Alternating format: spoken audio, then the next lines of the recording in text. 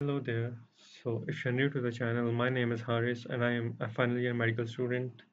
And this channel is all about making your med school journey a bit easier. So, we are taught what to study in med school, but we are not taught how to study in med school. And that to me is really important. So, yeah, I'm just going to be sharing different strategies on how you can remember the different names, the different structures. Now, starting off with uh, how. So the first tip that I have is broadly scope the units and make flowcharts. So what I mean by that is that an example, there's like 600 muscles in the body, right?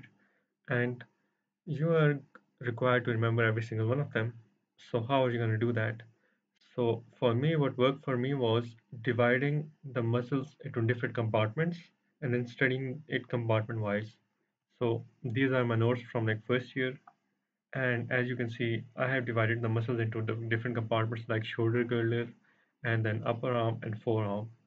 So this helped me remember the muscles better because I know that what muscles are in different compartments. I would suggest going through all the content first just to see what you are required to remember, and then you can go deeper into each section. And the second thing that it does is uh, the nerve supply and the arteries are the same for the upper arm and the forearm, right? So mostly same. So the nerve and the arteries you can just remember by the compartments. So the second tip I have is visual memorization, and do not underestimate this because anatomy is not physiology, right? You're not required to remember some concept about membrane potential. Like that's a concept that you once do and you're going to remember it for the rest of your life, but anatomy is really volatile and you are probably not going to remember most of the stuff by your second year. So I would suggest always having a visual memorization and always knowing what muscles or what nerves or what arteries go where, right? So if you look at this diagram, it's a really nice diagram. So you have a photographic memory of the hand, and this is going to help you remember it long term. The third tip that helped me a lot was mnemonics. So mnemonics are great. Mnemonics can be used for every single thing you want to learn, right? So an example is the loaf muscles. So we know that the nerve supply of the hand is mostly ulnar nerve, except the loaf muscles, which are supplied by the median nerve. So that's how we remember the nerve supply of the hand. And the loaf muscles are the lateral two lumbricals, the opponens pollicis, the adductor pollicis brevis, and the flexor pollicis brevis. So just remembering loaf is a good way to remember all of these muscles. But if you want to remember every single one with their names without a memory hook, then it's going to be really hard for you to remember. So always, always, always use mnemonics to remember uh, names that are hard for you. The fourth tip that I have is active recall and spaced repetition, and I cannot emphasize this enough. So, what if you don't know already what active recall and spaced repetition is? Active recall is basically you recalling something you remembered without using any help. So you remembered like five muscles, right? So just try close your eyes and try to remember them in your mind, and that's active recall. You are actively engaging your brain to recall those muscles, and this what it does is it helps you develop your memory long term, right? So it helps you go from short term memory to long term memory. So in like 3 years to 5 years, when you are required to remember those muscles in your surgical rotations, you are gonna remember them because your brain already has that active recall. And spaced repetition is the same, but spaced repetition is you try to remember something a day, a week, a month, and a year, right?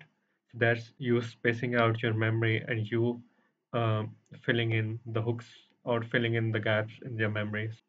The 3D structures are great to remember anatomy, right? Because we are 3D, we are not 2D. So while 2D structures work for most of the parts, there are some parts that I would suggest going 3D for. And there are these apps are really good. Like if you go to these apps, they like dissect your parts layer by layer. So there's skin, there's fascia, there's different muscles, their bones. Like so, those parts, these apps are gonna dissect them part by part, and you're gonna know the exact location of every single anatomical structure. So yeah, there are different apps in Android as well that do the same thing. So I would suggest using them. Some videos of GATEKEEPING, there's some videos about medicine on YouTube and these are really good. I have tried them. So yeah, always try to imagine your body as a 3D structure rather than a 2D structure. See, these are the apps. You can literally dissect the layers from skin to fascia to muscles to bones.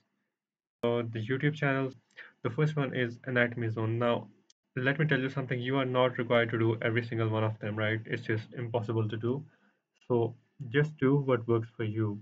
So Anatomy Zone is great. Anatomy Zone uses a 3D software to teach, and that to me was really nice because it just makes sense, right? So Anatomy Zone is great for that. Ninja Nerd, I have used Ninja Nerd for real models because Ninja Nerd is great for OSCEs because Ninja Nerd uses 3D models to teach, and that to me was great.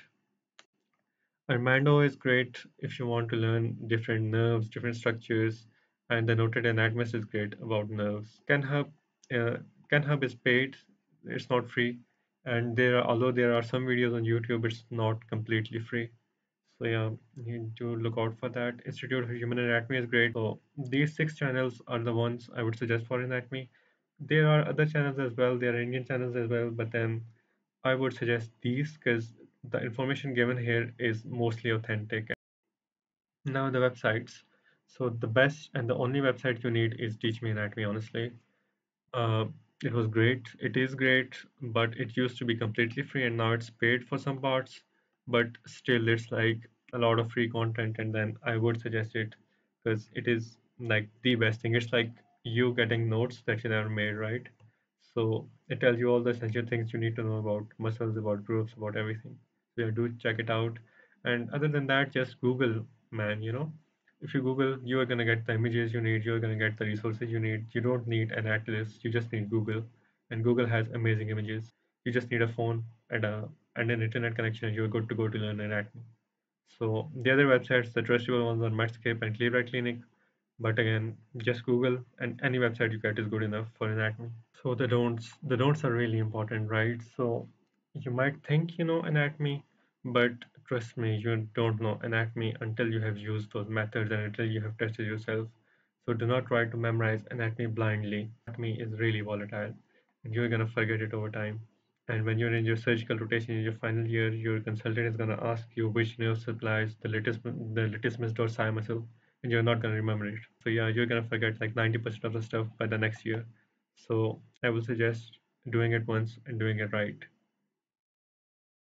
The second thing is do not try to memorize everything. Anatomy is a big, big, big subject, right? There's like 600 muscles, there's arteries, veins, nerves. Like, do not try to memorize every single thing, every single organization of the muscles.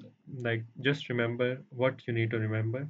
And as I said earlier, like if it's a group of muscles, you need to know the artery, nerve, and vein of it, then the whole group is supplied by one artery and one nerve and one vein for the most part, right?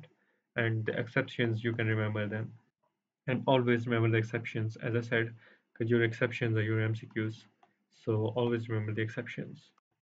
Now, the last thing that I would suggest is learning anatomy practically and not just theoretically. Now, what I mean by that is that you need to know why you're learning that anatomy, right? So, if you are learning muscles or compartments, why are you learning it? To treat compartment syndrome, right? So, you are gonna be required to remember the anatomy later on. So, remember it in a way that is practical for you, that can be used later. So do not just memorize the muscles blindly, not knowing where they are, what they do, and what movements they do. So yeah, that's going to be very useless to you. So try to apply it practically and clinically. All right, that's all for now. Do let me know which subjects to cover next, and if you guys have any questions regarding anatomy, you can ask them down in the comments below, and I'll try to answer as much as I can. Consider subscribing if it helped you.